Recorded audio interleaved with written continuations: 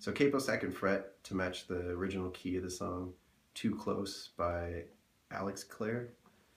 You're going to be using A minor, then a C, then a D minor, and then an F full bar if you can, down to an E. And you see how I just slid my fingers down like that? You don't have to switch around and do E like that. Or you can do, for the F, you can do this easy E shape that I call it, where the E strings are muted, right? And then that still slides down. Nice.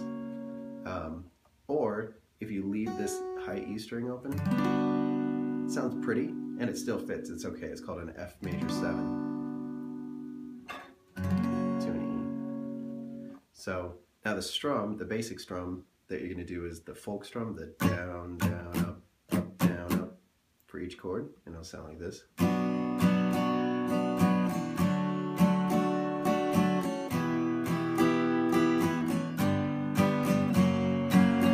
And notice how I changed the strum for the F to the E. You're going to go down, down, up, down, down, up, because it gets split between the 4 beats of that measure. So the F gets 2 beats and the E gets 2 beats. So 1, 2, 3, 4 beats for A, 4 for C, 4 for D minor, 1, 2, 3, 4. So that's the only funky part. And it is kind of fast. It's like...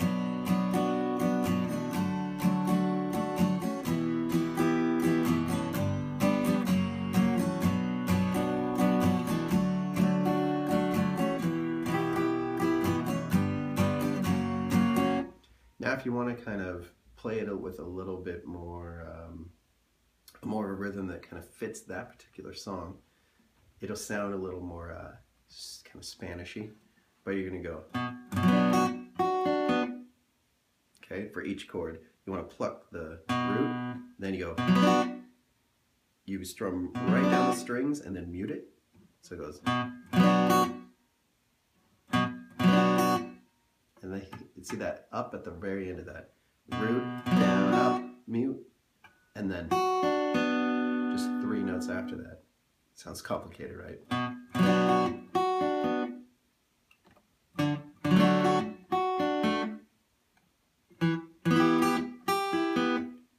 And then, so root, down, up, root, down, up.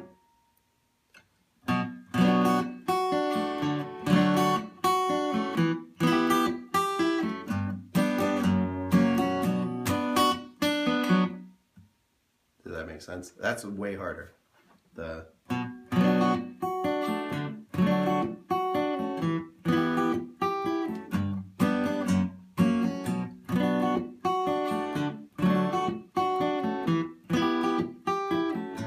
I'm used to go to a G after a D all the time.